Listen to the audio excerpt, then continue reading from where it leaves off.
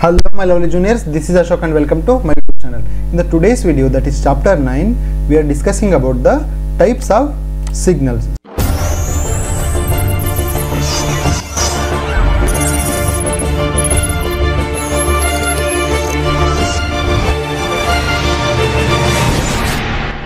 So it is very important, and if you learn this, we will get to know for what type of signals how to make programming. Okay.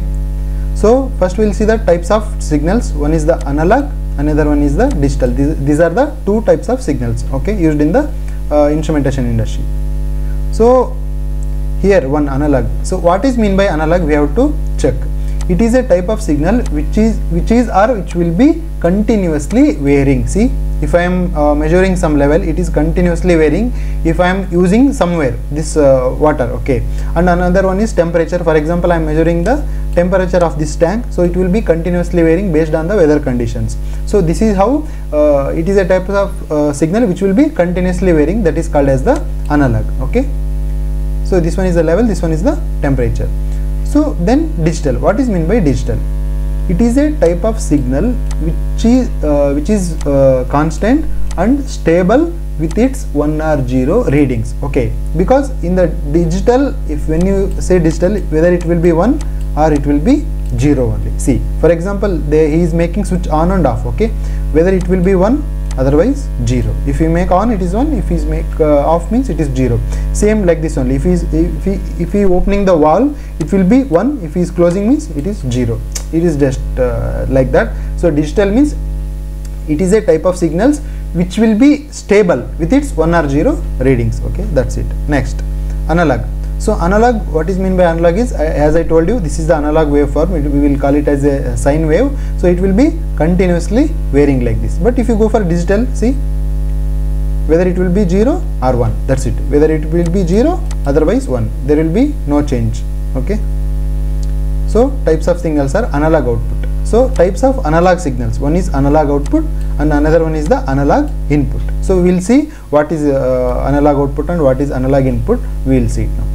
So this is the PLC in our industry, okay. So how it will work? Full diagram I will take here. I will make it little less.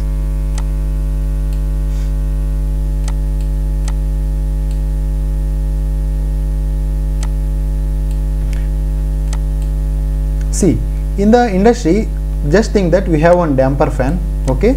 For this fan I have to make it on, and I want to know at what speed it is rotating. So that is my job now. I am giving set point with the 600 set point. I want to run this fan, and when I am giving set point, at what set point it is running, what RPM it is running, that I want to see. How it will work, I will tell you now. So to make the fan on, first what we will do, this is the PLC and we will be having the analog output model, okay, and then drive. So in the PLC, first before we will be having the HMI. From the HMI I will give command that I want 600 RPM speed, okay. So when I will give this set point, what will happen? This PLC will give command to AO module. So from AO module it will receive 4 to 20 milliamps and this will go to drive. From the drive, what will happen? Again current will go up. It may be some 415 volt, 230 volt based on the fan capacity. So then what will happen? When this fan gets power, so it will start, okay. Then now fan is started with the 600 set point, okay. I want to know what is the feedback. Then what will happen? So again here I will be having one speedometer. So with this what will happen? I am taking the speed with the RPM of this fan from the speedometer via 4 to 20 milliamps. Again one more transmitter I am giving to the analog input module. See, what is this analog input, analog output module? I am explaining later, but you have to just understand the concept, okay. So from this AI module, what I am doing, I am getting what is the value of the RPM, means what is the RPM of the current fan speed, okay. That one I am again giving to the PLC, which one I am displaying in the HMI. So I am giving some set point and I am also receiving some PV value. So what is that? We are calculating. This is how our analog signal will work. We are giving some set point, that is the analog output, and we are receiving some RPM feedback, that is the analog input. So here I have written analog output. Fan speed increase or decrease set point is sending from PLC to drive via AO module to damper fan. So this is the 4 milliamps. Now it is the 0 analog input. Okay, the second one, it is the PLC is receiving the current fan speed from the AA module via drive. So this is as simple as it is. Okay, now we will see how the digital will work. So in the digital signals we will have the digital output and digital input. Okay, in the this is also same module as I told you. I have one motor here. I want to make it on, and I want to know whether the motor is on or off when I give command to it. So again same will happen. I have one HMI, I have given on command, okay, to motor. Then PLC what it will do, it will give command via DO module.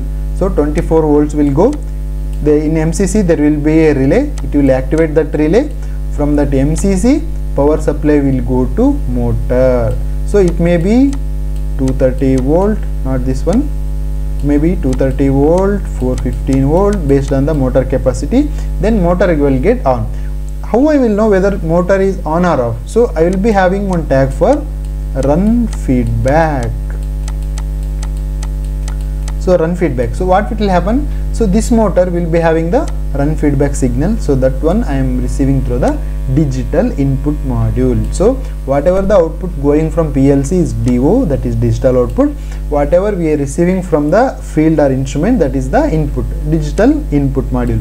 From the digital input module again I am taking and giving to PLC, so that I will get to know what is the status of the motor. So this is how the digital input and digital output works. See, I have written clearly here, digital output, start command is sending from PLC to electric motor via DO module, MCC motor. Digital input, start or stop feedback is sending from electric motor to PLC via digital input module. So it is, I can understand that in initial stage you cannot understand this module and everything. When I start classes about this PLC modules and everything, there I will explain clearly. This is, I just want you to understand with some example. Okay, so that's all about it, about the digital signal and analog signal. In the next chapter, that is chapter 10, we are studying about the measuring instruments. It will be very important and also very easy to understand, because if you know all the instruments very well, then you can make this programming and understanding of the process will be very easy. Okay, so we'll meet in the next video. Till then, see you, bye bye.